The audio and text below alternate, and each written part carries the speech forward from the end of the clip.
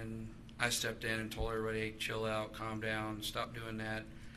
I turned and had an exchange with one of the protesters, and I kind of explained to that protester, hey, you know, I get what you're trying to do, but, like, not this.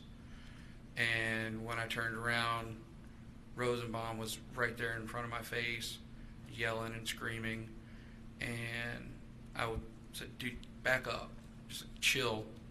I don't know what your problem is. And he goes, you know what? If I catch any of you guys alone tonight, I'm going to fucking kill you. And he said that to you? Correct. Did he say that to the defendant as well?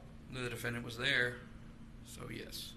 And as far as you could tell, the defendant was close enough to hear what Mr. Rosenbaum said? That is correct. And I stepped in and told